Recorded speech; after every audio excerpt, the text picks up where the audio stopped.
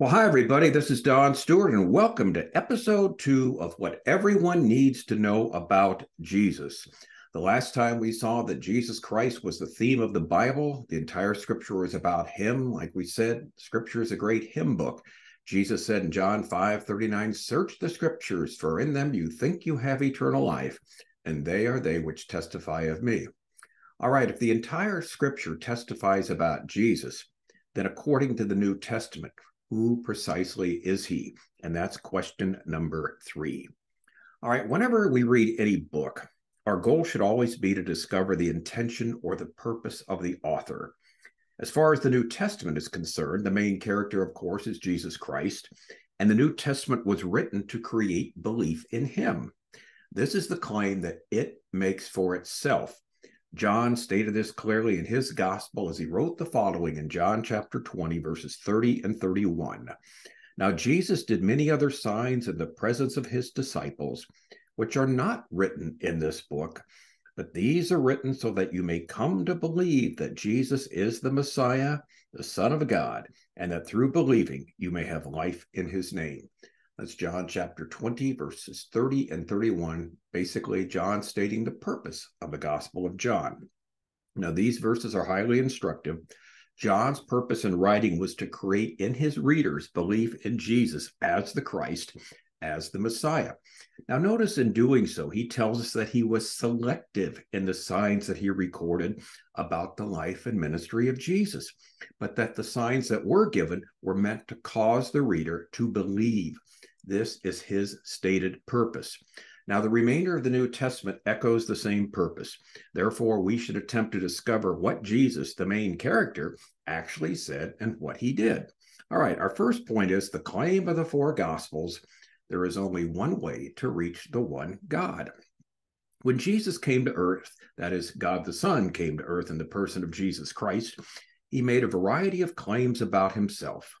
One thing that Jesus claimed was that he himself was the only possible way that a person could have a relationship with the one true God. Again, this is the claim of Jesus. Now, there are many people who do not like this assertion because it seems so narrow-minded. Now, others try to deny that Jesus said this or actually meant this. However, the record is clear. Indeed, whether a person likes it or not, Jesus made the colossal claim that nobody, and that is nobody, could know the living God except by means of him. Jesus said the following to the religious leaders of his day, as recorded in John's gospel: "This is why I said to you, you will die with your sins unforgiven. If you don't have faith in me for who I am, you will die and your sins will not be forgiven." That's John chapter 8 and verse 24. Now, Jesus could not be clearer. Unless a person has faith or believes in him, they will not have their sins forgiven. On the night of his betrayal, Jesus said the following to his disciples who were gathered with him in the upper room. In John's gospel, it says, "Let not your heart be troubled. You believe in God, believe also in me." That's John 14:1. So Jesus told people to believe in him. Now, our next point: Jesus is the one way to get to the one God. In another place, Jesus made it clear that he was the one way to reach the one true God. We read the following in John's gospel. Jesus said, "I am the way, the truth, and the life. No one comes to the Father except through me." That's the famous verse of John 14:6. Now, notice how exclusive Jesus' claim is. Nobody can reach the Father except through him. This is what Jesus claimed about himself. Now, we also find that those who believe in Jesus already have eternal life. On another occasion, Christ said that those who believed in him have passed from death to life. In other words, they already have eternal life. John 5:24 and 25 says, "For truly I tell you, anyone who hears my word and believes him who sent me has eternal life and does not come under judgment, but has passed from death to life. Very truly I tell you, the hour is coming, and now is here, when the dead will hear the voice of the Son of God, and those who hear it will live." That's John 5:24 and 25. So anyone who has trusted Jesus as their Savior presently has eternal life. This is the claim of the Lord Jesus. Now, elsewhere, Jesus said that those who reject him will receive the punishment of God. We read these difficult words also in John's Gospel. It says the following: "The one who believes in the Son has eternal life, but the one who refuses to believe in the Son will not see life. Instead, the wrath of God remains on him." That's John 3:36. God's wrath will remain upon those who reject the Lord Jesus Christ. Therefore, it is crucial that humans put their faith in him if they want to have their sins forgiven and to have everlasting life. Now, again, we want to stress these are Jesus' claims. These are not our claims. We are not making these claims up. He is the one who has said this about himself. Consequently, these claims must be dealt with. Now, let's go apart from the Gospels and read the book of Acts and see what it has to say. Not only did the Lord Jesus make exclusive claims about himself, we also find that the various speakers in the book of Acts did exactly the same thing. In other words, they claimed that Jesus was the only way to get to the one God. For example, the Apostle Peter said the following to the religious leaders who had arrested him: "Salvation is found in no one else, for there is no other name under heaven given to mankind by which we must be saved." That's Acts chapter 4, verse 12. Now, the translation God's Word puts it this way: "No one else can save us. Indeed, we can be saved only by the power of the one named Jesus, and not by any other person." That's Acts chapter 4, verse 12, from the translation God's Word. Now, note well Jesus' claim here. There is no salvation outside of the person of Jesus Christ. He is the only way by which a person can be saved. This echoes again what Jesus said about himself. He is the one way to reach the one God. So what Peter said here in Acts chapter 4, verse 12, that there's no salvation apart from Jesus, is merely echoing the claims that Jesus made in the four Gospels. One way to get to the one God. Now, not only in the book of Acts do we find these claims, we find the Apostle Paul saying the same thing. The writings of Paul continue this same line of teaching. He stated that Jesus Christ was the only way to reach the one true God. He wrote the following to Timothy in 1 Timothy 2:5. "For there is one God and one intermediary between God and humanity, Christ Jesus, himself human." 1 Timothy chapter 2 and verse 5. So Paul said Jesus was the one intermediary, the one go-between, that is, between God and the human race. In other words, if a person wants to reach God, that person must go through Jesus Christ. When the Apostle Paul wrote to the church at Rome, he taught that there is only one way again, and that's through Jesus Christ, where a person could receive the gift of eternal life.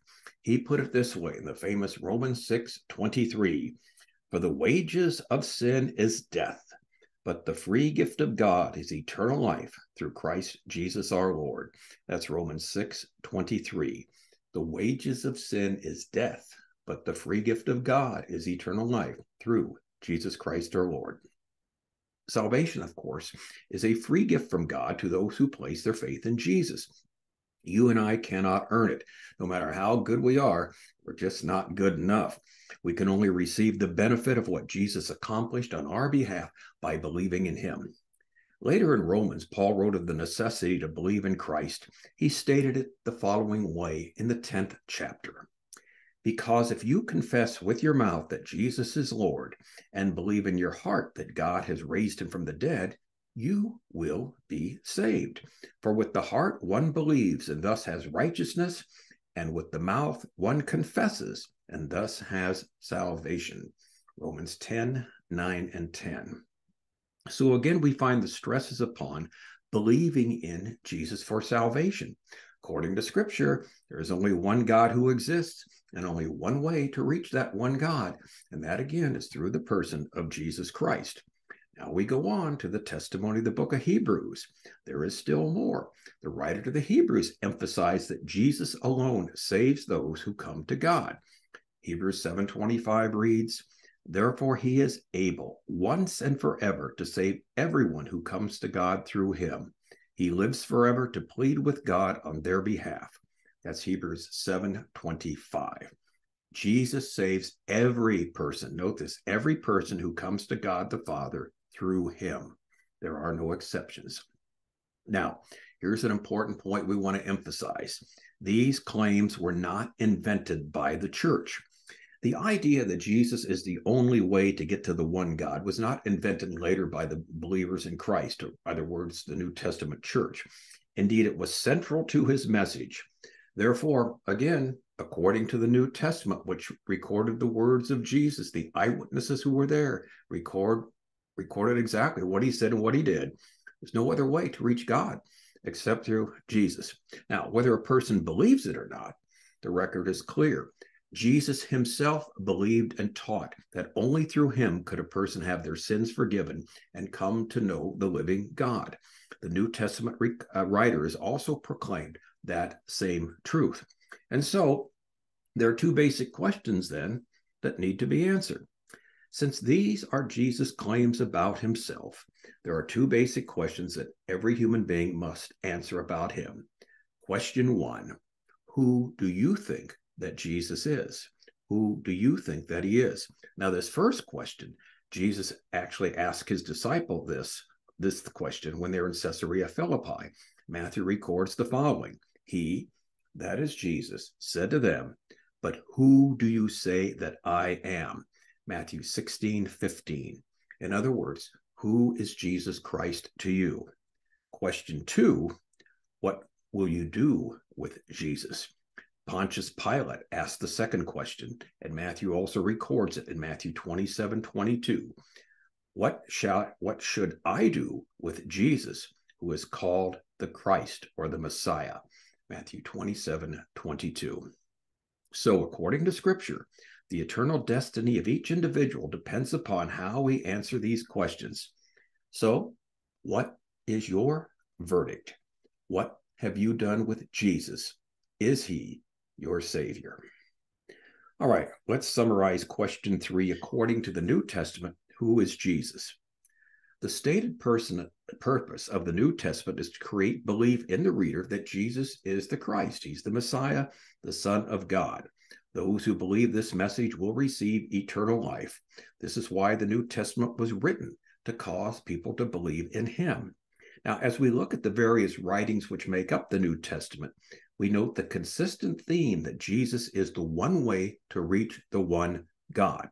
To begin with, Jesus himself made these claims.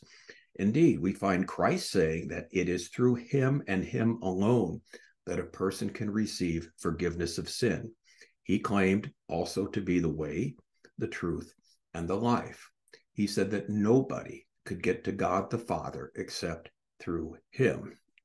Jesus also said that those who believe in him presently have everlasting life.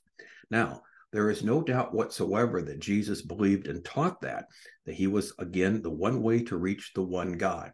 This is clear from what we know from the four Gospels. He believed that he was the one way to reach the one God. But we also find this teaching continued after Jesus ascended into heaven. In the book of Acts, we find a number of speeches and sermons that are recorded. Each speaker made it plain to his audience that salvation is given through Jesus Christ and through him alone. There is no other way. There is no other Savior. The writings of the Apostle Paul teach the same truth. Paul said that Jesus is the one intermediary, the one go-between between the one true God and the human race. In other words, to reach God, you have to go through Jesus. We also find that the writer to the Hebrews made the same claim. Jesus is the one who will save anyone who comes to God the Father through him. So these are merely just a few of the references of the many references that we find in the New Testament about the importance of Jesus in reaching God the Father. To this, we could add a whole lot more, but the point, I think, is clear. Jesus believed he was the one way to get to the one God. The book of Acts emphasized that also. The writings of Paul echoed that, and so did the writer to the Hebrews. And so, to sum up, the specific claim of the New Testament is that there is only one God who exists, and only one way to get to the one God, through the person of Christ. You know what that means? It means all others are pretenders. Indeed, there is no salvation for sin outside of the person of Christ. This is their claim. This is not something that the church has invented. This is the claim of Jesus, his apostles, and the writers of the New Testament.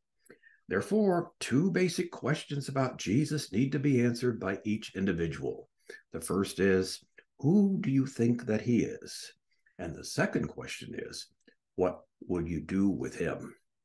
How we answer these two questions, according to the Bible, determines how Jesus will judge each and every one of us. Therefore, it's essential that we have the correct or the right answers to these questions. So, very clearly, according to the New Testament, Jesus is the Savior, the one way to reach the one true God. Now we're going to begin to answer question number 4 here, as we have a few minutes left. And this one's going to take a little while, but it's an important question that needs to be answered as we come to our next issue. Was Jesus a human being? All right. Throughout the centuries, there have been those who questioned the humanity of Jesus. Some have contended that he was not fully human, but only appeared to be this way. Is this what the New Testament teaches? To the contrary, the Bible makes it clear that Jesus Christ, God the Son, was fully human. This can be seen in the following ways. Jesus had a human birth. He had a human ancestry. Jesus developed like a normal human being. As the promised Messiah, Jesus had to be human. Jesus Christ had the essential elements of a human being, body and a spirit. He also was given human titles. He was called a man, and finally, he showed all the traits of being human. Now, we're going to list the details of these claims we just made, and we just noted that the New Testament made about him. So we'll give the following details that support these truths about Jesus Christ. Number 1, Jesus had a natural human birth and childhood. To begin with, we find that the circumstances around the birth and childhood of Jesus show that he was fully human. The evidence is as follows. Our first heading, Jesus was given a human name before his birth. Now, before the child Jesus was born, the angel of the Lord told Joseph that Mary, to whom he was engaged to, was going to have a child. Furthermore, Joseph was instructed to name him Jesus. We read the following in Matthew. She will bear a son, and you are to name him Jesus, for he will save his people from their sins. All this took place to fulfill what had been spoken by the Lord through the prophet. Look, the virgin shall conceive and bear a son, and they shall call him Emmanuel, which means God is with us. Matthew chapter 1, verses 21 to 23. Consequently, he was given a human name, Jesus, that was, given the human name Jesus before his birth. Now, also we find that Jesus had a normal human birth. Although he was supernaturally conceived, the biblical account of his birth demonstrates that he was fully human, a fully human child with a normal human birth. Luke records the circumstances around his birth as follows. In Luke chapter 2 and verse 7, it said, "And she," that is Mary, "gave birth to her firstborn son and wrapped him in bands of cloth and laid him in a manger, because there was no place for them in the inn." That's Luke chapter 2 and verse 7. So his birth, according to the Bible, was a natural human birth, just like any other child. There was nothing spectacular about his physical birth. Then our next point, Jesus was a human child, according to the scripture. When the shepherds saw the newborn babe, they quickly spread the news to others. Luke records the following, "And when they saw it, they made known the saying that had been told them concerning this child." Luke 2:17. This further emphasizes that Jesus Christ was indeed a genuine child. Now, we also find when he was 8 days old, he was circumcised like other Jewish male children, or according to Luke chapter 2, verses 21 to 22. 8 days after his birth, the child was circumcised and named Jesus. This was the name the angel had given him before his mother became pregnant. After the days required by Moses' teaching to make a mother clean had passed, Joseph and Mary went to Jerusalem. They took Jesus to present him to the Lord. That's Luke chapter 2, verses 21 and 22. So in this description of his birth, there is no hint that he was anything other than human. While Mary supernaturally conceived the child, his birth was normal. Indeed, the shepherds spread the word about a child that was born. And in the temple, when he was dedicated in the same manner as any other male child. Again, although his conception was supernatural, his birth was that of a fully normal human child. The Apostle Paul would later write in Galatians 4:4, but when the fullness of time had come, God sent his son, born of a woman, born under the law. This is another testimony to his humanity. All right, we're going to stop there on this edition of What Everyone Needs to Know About Jesus. We'll pick up next time about Jesus having a human ancestry and more things about his humanity. Thank you so much for watching. I'm Don Stewart. If you haven't subscribed yet to our YouTube channel, please do, and tell others about this program and the other programs we're doing, the various episodes. Until that time, again, we'll see you soon, and may the Lord richly, richly bless you.